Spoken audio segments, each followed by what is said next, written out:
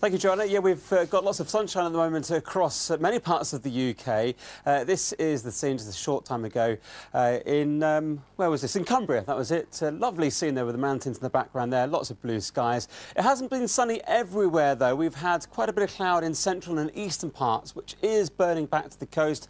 But that was in London just a short time ago. The blue skies just about coming through here. Now, during this afternoon, it might well stay quite cloudy along the North Sea coast around parts of Yorkshire, up into Northumberland, and it'll be quite cool here. But elsewhere, lots of sunshine, as you can see by the greenness of the map. A few showers developing in the far southeast of England later on.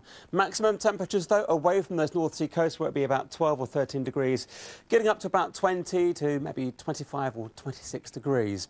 Now, through this evening and tonight, we'll continue with that low cloud and mist around the North Sea. That will just drift its way a little bit further westward and northward through the night. And in the south, showers and thunderstorms becoming more widespread in South Wales and through southern England. And those are your overnight temperatures. But these showers could be heavy and thundery during Thursday morning.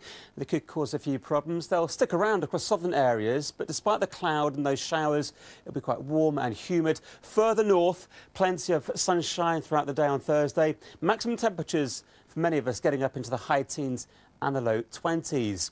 Now, this area of showery rain will be associated with this little weather front here, which is going to move its way further northward as we go into Friday. So on this weather front, we'll continue to see some thundery rain, which is pushing northward. So quite a wet start for the day on Friday. There's heavy and thundery downpours, some sunshine developing across southern areas, and there'll be some sunshine across Scotland, the far north of England, and also across Northern Ireland on Friday.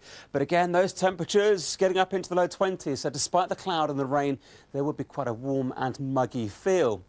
And then into the weekend, well, much warmer air down towards the Mediterranean at the moment will move its way further northward, and that will start to move into the United Kingdom. So temperatures will rise over the weekend, the bank holiday weekend, and that means temperatures could be as high as 25, 26, perhaps 28 Celsius in one or two spots. But you notice there's the risk of more thundery showers as we go through the weekend. Detail at the moment, difficult to pin down exactly, but certainly the risk of catching some of these thundery showers over the next few days.